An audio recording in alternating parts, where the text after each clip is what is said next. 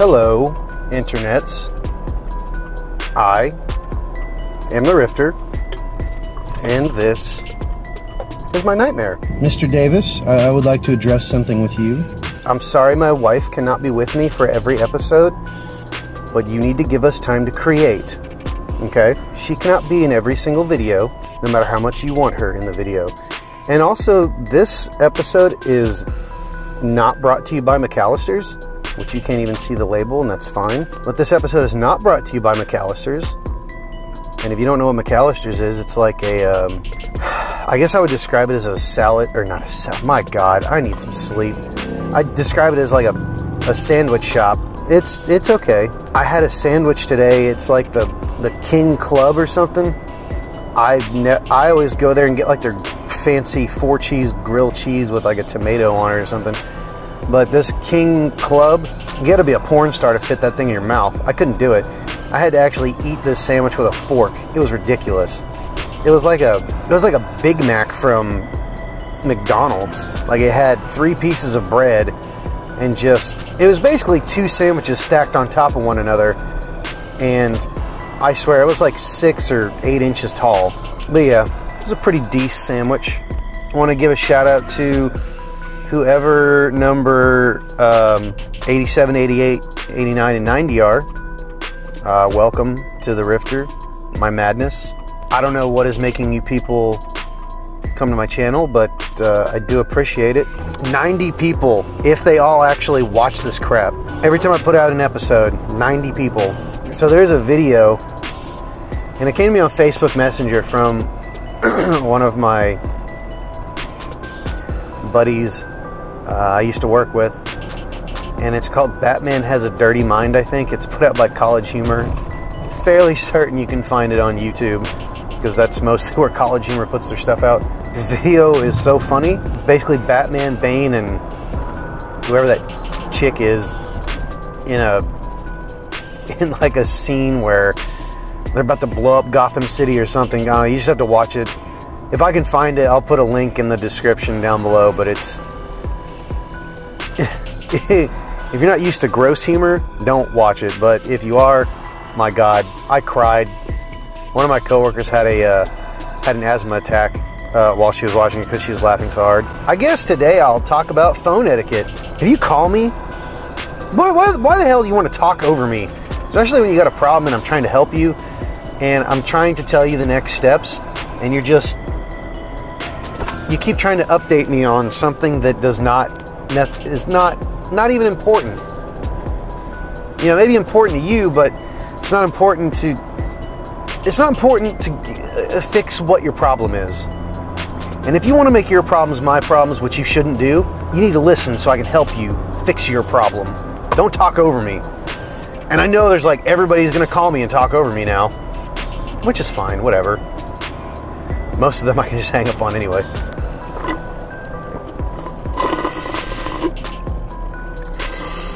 Waitress, refill. Maybe I'm just letting too much stuff go now.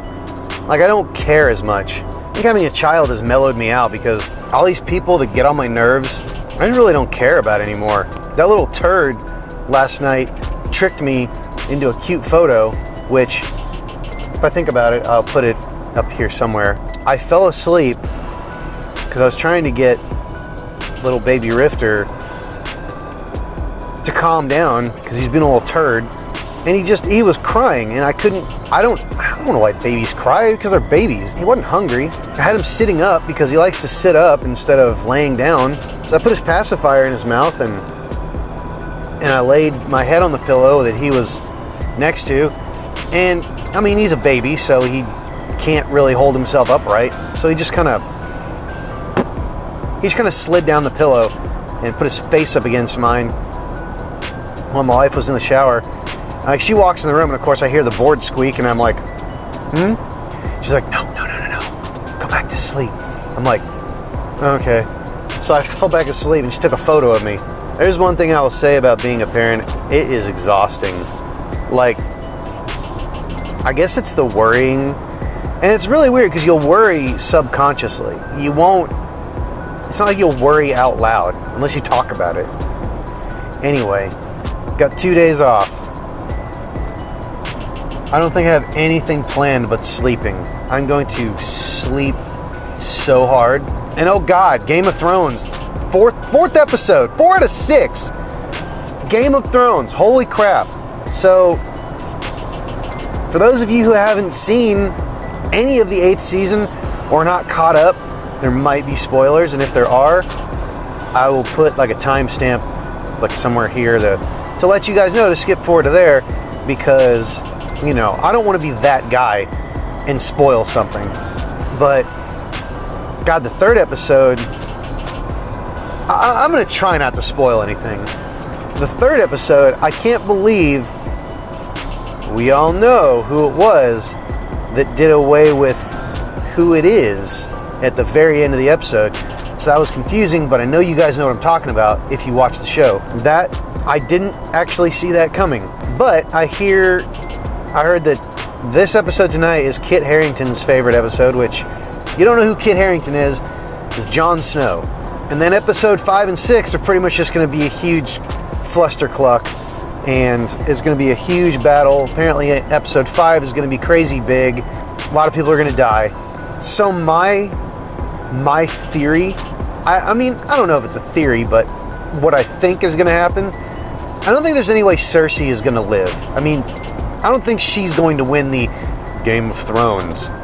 I think that Daenerys is going to try to kill Jon Snow with one of the dragons, because he's a threat to her and the Iron Throne. Since Jon Snow has Targaryen blood in him, I don't think he's going to be able to be hurt by the fire. So she's going to be like, oh God. Which, I don't know why she can't be clued in by that anyway, because she already knows she's banging her cousin or brother or uncle or whatever, and he would be immune to fire. I think that's going to happen. And either she's going to get killed, not by Jon Snow, but maybe somebody that sees it, and they're going to be like, hey, F you. Can't wait for that episode, because, I mean, I can, but I can't.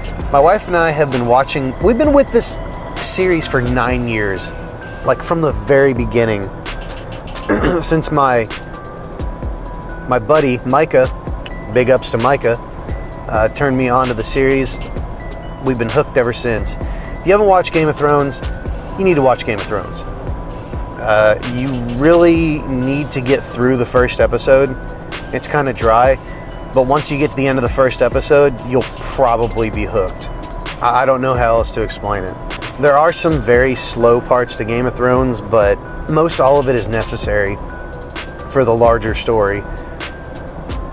And there's a few twists and turns. And I will tell you this, if you do decide to watch Game of Thrones or want to get into it, don't get attached to any of the characters. Any of them. I'm not going to tell you who dies, but just don't get attached to any characters, because, I mean, he kills characters like most people change underwear.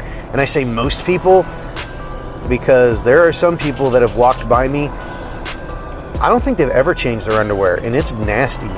Anyway, super excited about Game of Thrones. I'm more nervous than anything, because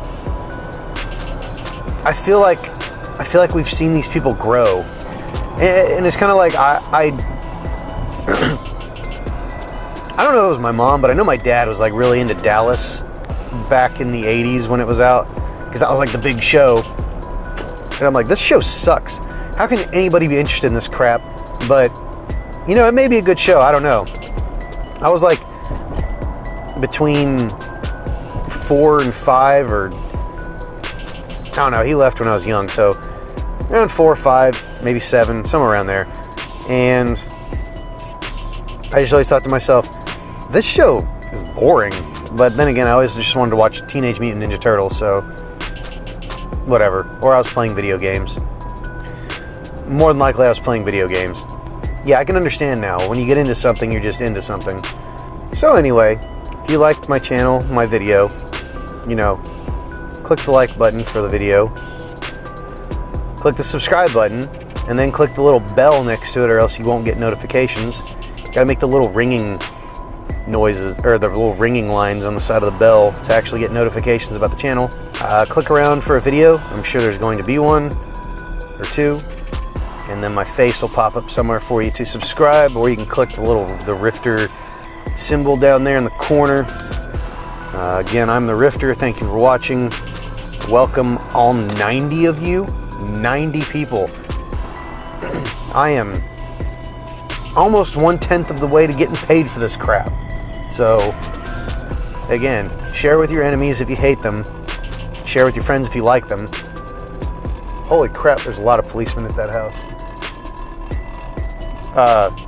Thank you for watching. I love you all. Bye.